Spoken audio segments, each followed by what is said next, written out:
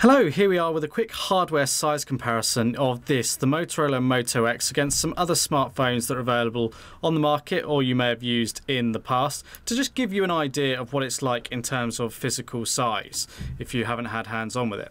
So let's bring in the LG G2 first. So if we stand them up, you can see the G2 is quite a bit taller there, and it's also quite a bit wider.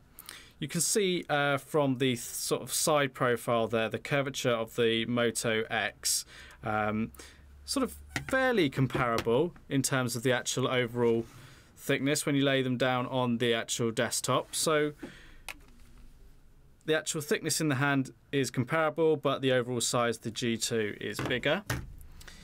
Here we have sort of kind of like the baby brother, I suppose. This is the Motorola Moto G.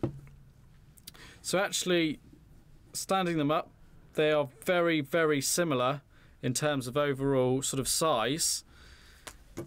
Lying them down, if anything, the Moto G is actually the thicker of the two units. When you run your finger over them, you feel like you're dropping down to the Moto X here. So just have a look there, how the design profile is, you know, very, very similar indeed. There they are, sort of side by side. Both have got a little bit of curvature, more on the Moto X. We've then got the Samsung Galaxy S4, of course, a very popular handset. You can see how the sizes differ quite considerably. There you go.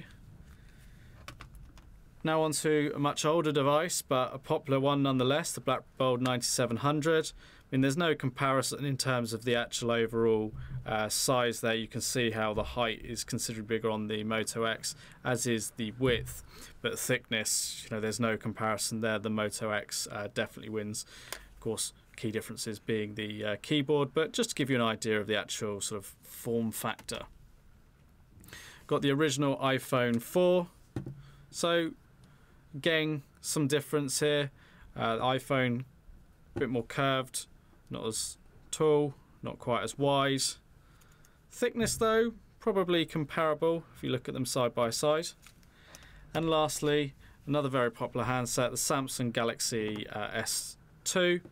So you can see here how they are very similar in terms of actual height and width. There's not an awful lot between them. The Moto X is probably just that bit taller there, if you can pick that up, but not a lot of difference there.